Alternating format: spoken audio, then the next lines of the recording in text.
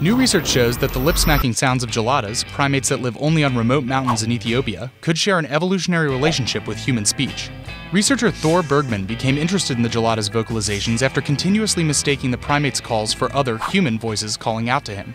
After analyzing recordings of geladas, he noticed their lip-smacking noises, called wobbles, have similar rapid fluctuations in tone and pitch to human speech, whereas most other monkeys and apes only vocalize 1 or 2 syllables at a time.